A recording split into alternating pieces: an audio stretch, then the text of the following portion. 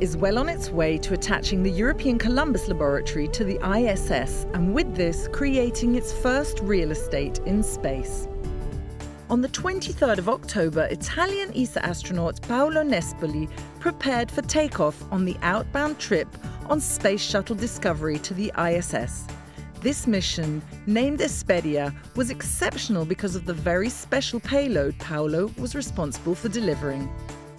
The Harmony Node 2 is an indispensable building block in the continuing construction of the ISS.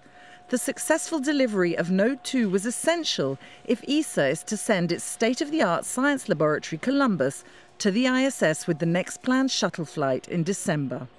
The Esperia mission had a strong Italian flavour, not only because Paolo is Italian, but also because Node 2 was built in the Italian city of Turin, a well-known centre for the Italian aeronautical industry.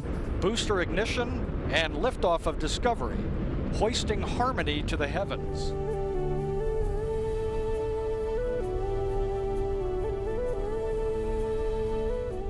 This was Paolo's first spaceflight, and as a mission specialist, his first major task was to inspect the shuttle's tile protection system on flight day 2.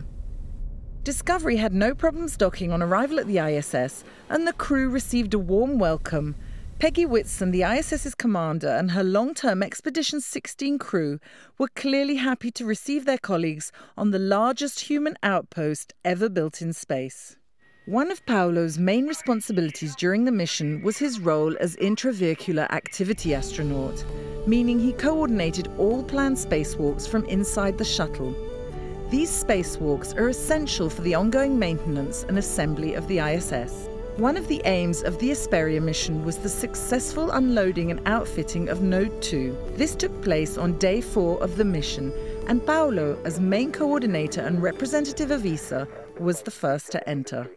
I'd like to thank everybody that has worked hard in making this possible and allowing the space station to be built even further and preparing the place for the Columbus laboratory, the European laboratory, and the Japanese laboratory. It's through international cooperation that the Esperia mission was made possible. As is common practice in the global space industry, a system of negotiating one favour for another meant that the Italian Space Agency received 6 flights on the shuttle in exchange for providing 3 ISS multi-purpose logistic modules to NASA. In the same spirit of common purpose, ESA agreed to supply Node 2 and 3 to NASA, both of which are fundamental to the continued assembly of the ISS, in exchange for NASA's launch and delivery of the Columbus Laboratory to the ISS. The addition of Europe's science laboratory Columbus to the ISS represents the start of the full scientific utilization phase of the European human spaceflight program. This will allow Europe to reap the fruits of its investments in the very near future.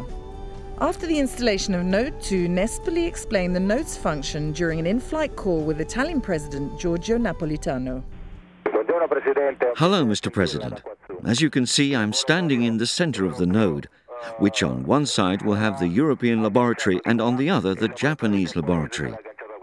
This is the central point for the development of the ISS, without which the station would not be complete.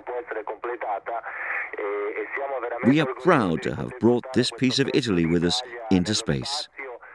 You could call this the contribution of our industry, the Italian Space Agency and ESA. So it's really an Italian product, a real European product, which is very important here on board the space station. Nice to see you and hear you too, Commander Melroy. Presidente Napolitano, I would like to thank all of Italy for the many beautiful gifts that you have given the world. And among them are the Node 2 Harmony, which we are currently inside. But the other gift I would like to thank you for is my crew member, Paolo Nespoli, who is a wonderful astronaut. He has done a terrific job. He's very smart, and he works extremely hard, and we're very proud of him. We are very proud about what is being developed for this program in the framework of the Esperia mission. The mission continued according to plan until day 8, when the redeployment of a solar array caused a tear in its fabric. The mission was now redirected to fixing the damaged solar array that is key to generating the necessary power for the Columbus laboratory. Paolo was instrumental in planning and executing the solution for this unexpected problem. He and his crewmates fashioned a tool from existing materials aboard the ISS to be used in the repair of the fabric during a dedicated spacewalk on day 11 of the mission. As well as helping in the preparation of the spacewalk, Paolo was also responsible for guiding the astronauts from inside the shuttle during this long and complex repair detail. This was the fourth spacewalk coordinated by Paolo during his 2-week stay on the ISS. Despite this unexpected and demanding rescheduling, Paolo successfully completed all aspects of his mission before taking leave of the long-stay crew in a rather tearful goodbye ceremony. The two crews have worked together so well that this is one that we will always remember. We're family now. What a way to end the mission.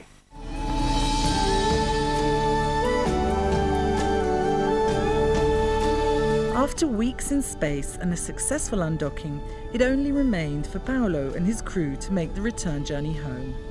Having overcome unforeseen problems, the main objective of the Esperia mission had been achieved. With the delivery and attachment of Node 2 to the ISS, it's now possible to send Europe's Columbus laboratory to the ISS on the STS-122 shuttle flight on the 6th of December as planned.